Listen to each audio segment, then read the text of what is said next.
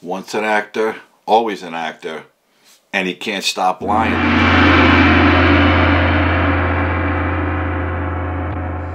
You will pay restitution to the city of Chicago in the amount of $120,106. You are fined $25,000, which is the maximum fine, and you will spend the first 150 days of your sentence in the Cook County Jail, and that will start today, right here, right now. No, I would just like to say to Your Honor that I am not suicidal. That's what I would like to say. Okay. I am not suicidal. Okay. I am not suicidal. I am innocent, and I am not suicidal.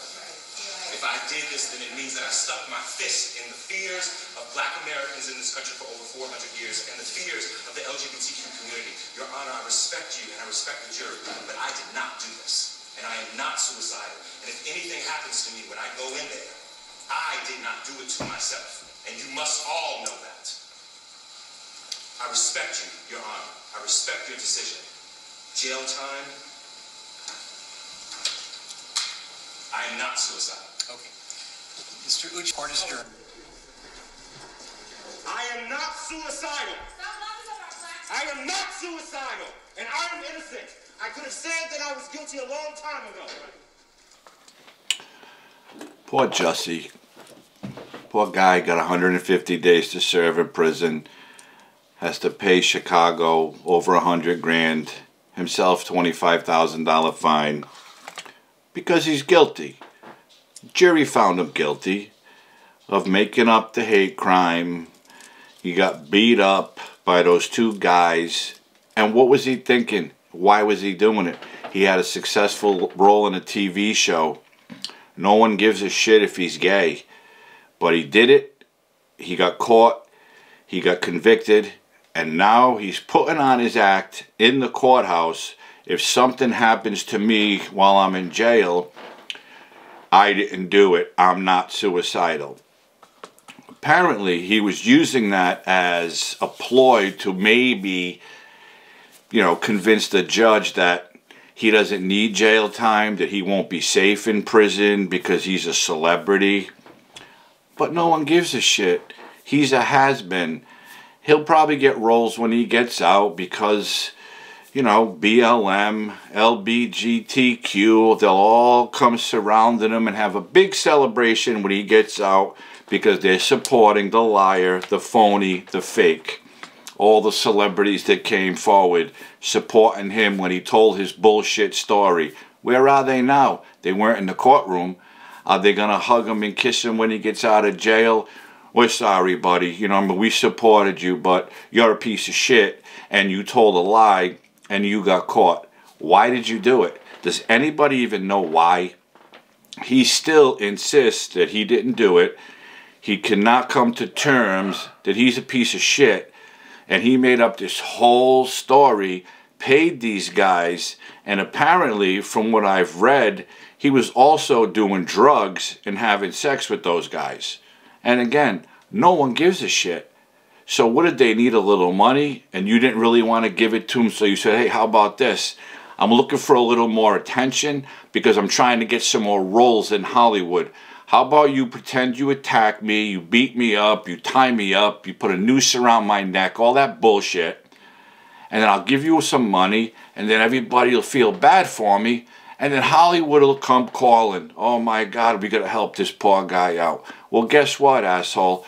You made a fool of yourself. You made a fool of your family. And you made a fool of all the bigwigs who came sucking up when you made up your story. From politicians to the Hollywood elite, they all believed you. They all praised you, praised your work ethic, and oh, how bad they felt when you got attacked because you were black and you were gay. Are you freaking kidding me? This is the kind of shit that we're dealing with because these so-called celebrities got nothing else going on. They don't have enough money already. They don't have enough recognition already. They got to make up stories that they got attacked because of the color of their skin or whatever their sexual orientation is. It's such bullshit.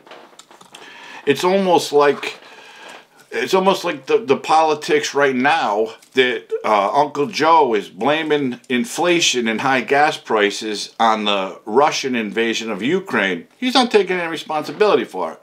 No, he's blaming Russia because the gas prices haven't been going up since the minute he rose his hand and got sworn in. That's what Jussie Smollett did. He needed some attention, so he came up with a plan with these two buddies of his to do this bullshit. Had police looking, searching, working overtime. Granted, they were making money, as they should, because they're police, and they were doing something that was all bullshit, when they could have been helping people who were in real trouble. They could have been responding to real calls for help. But no, this nitwit had to make up this whole scenario. It was almost like he was writing a script for a movie he wanted to bring to Hollywood producers when it was all said and done. And he figured he was going to make some money on it. I'm going to write this script. This is what happened. I'm the victim. Oh, woe is me. And it's going to be a big box office success. Well, it's not. He's not. He's currently in prison right now. And I'm pretty sure that he's on protective custody because, oh, he's a celebrity. And, oh, he cried and moaned and acted out in court that he's not suicidal. Come on, man. No one cares about you. It was almost like he was doing this shit because whoever killed Jeffrey Epstein, Jeffrey Epstein committed suicide in prison.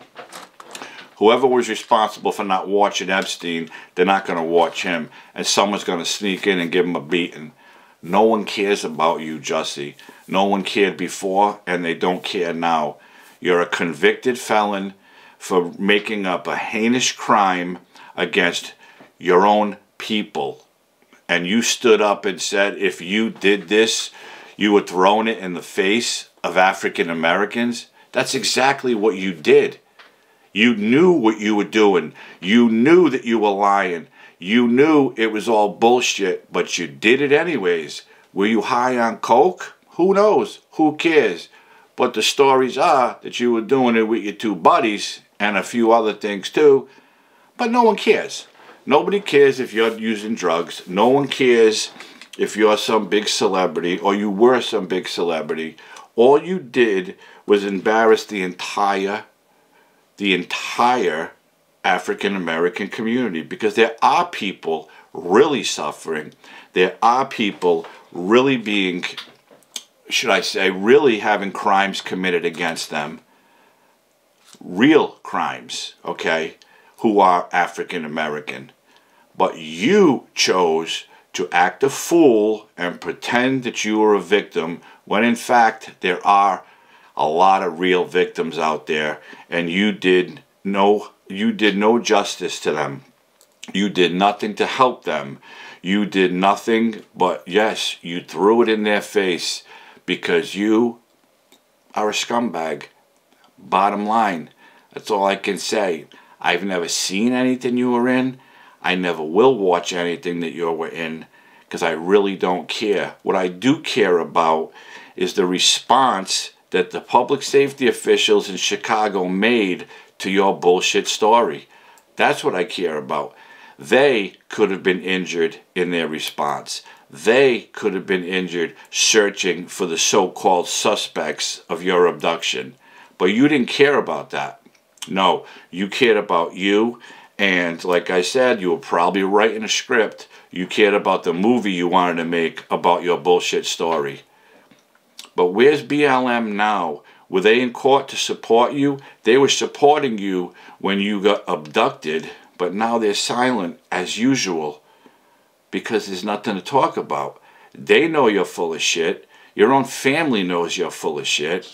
And again, none of your celebrity buddies were in that courtroom to support you because you're a liar. You made up a story and you still won't admit that you did it. And that's it. Enjoy your time in prison. I don't hope that anything happens to you. I really don't. Do your time, get out, pay your fine, and so I'm sure some Hollywood producer will come calling and give you some kind of role to give you some money, because quite frankly, that's how Hollywood rolls. They like bullshit. They thrive on bullshit. And I'm pretty sure that when you're done doing your time, you'll be just fine. So just man up, admit what you did wrong, and move on. Because again, I'll say it for the 10th time, no one gives a shit about you and your fake story about your fake abduction. End of story. End of rant. Thank you for watching. I appreciate you tuning in. If you haven't already liked this video, please consider liking it. Consider subscribing to my channel. And if you do, hit the notification bell. Share my videos with someone if you will. I hope everybody's healthy and safe. And I'll see you again real soon with something else to talk about. Have a great night.